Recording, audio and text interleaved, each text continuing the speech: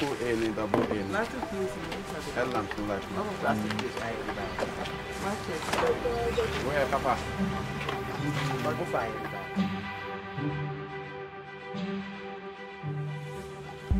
The main reason for this trip is to make sure that a very critically endangered frog keeps living several years after we are gone. So save the frogs, you know. We have a slogan, say save the frogs, say save the world.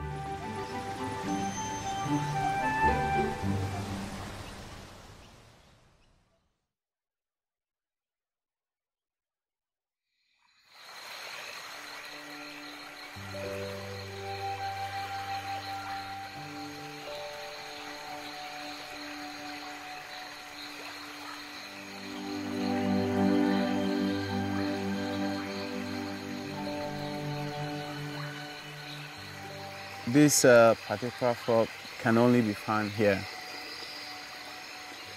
And it is just right here in this very small stretch of river. The future is very uncertain. It's a very sad feeling for me that you can't be sure that you will have this forest tomorrow.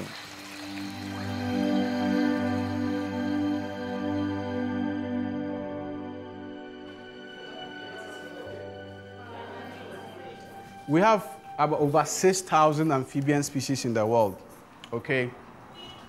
And these species, about 150 of them, they have completely vanished from the surface of the earth. If you want to find them, you can never find them again. Do you want to know why this is happening?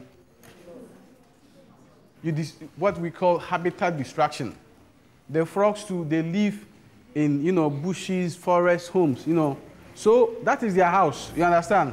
And if you destroy their house, you destroy them as well.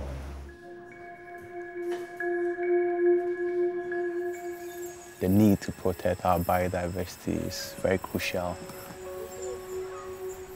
But the problem is that the people really need the land to be able to feed themselves. And the land has the forest and the frogs.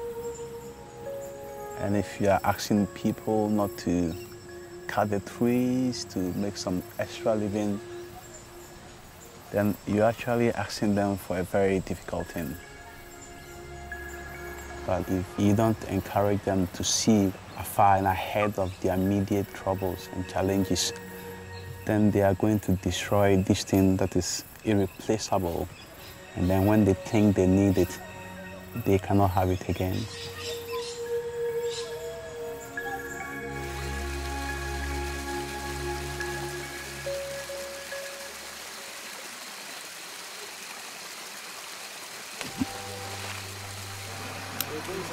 Okay, try.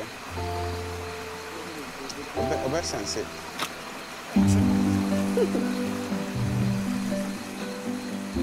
We're going to try to catch the frog to estimate the population. And that's the only way you can, measure the success of the conservation efforts that we are putting. Grab it. This is your chance. Excellent. Hold it tight. Hold it tight.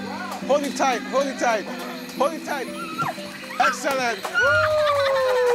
Woo! Your first frog. Do that again. Look. It should stay out to the vent, It suggests to me that at least we have a stable population. Most likely a slight increase. So that's really good.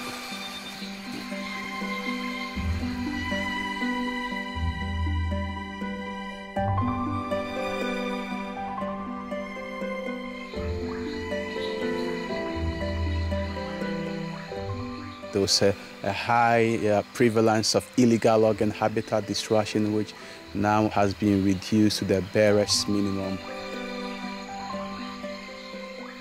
So that's a really huge, success in terms of stabilizing the population. you know, something great is happening here. I really wish I could relate to them, you know, beyond a human and amphibian, but, you know, go really down to our level and say, yes, we did it, and, you know, we kind of secure. So it's kind of the feeling that I have.